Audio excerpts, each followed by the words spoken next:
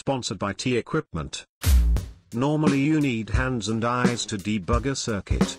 Not anymore. Now you can speak to your scope and it will answer back. Demonstration. Show counter channel 1. 431.99851 Hz. You can also control your scope using voice commands. Demonstration. Run. Channel 1 on. Single trigger. Force trigger. Run. Coupling channel 1 AC. Trigger level 2V. Channel 1 scale 1V.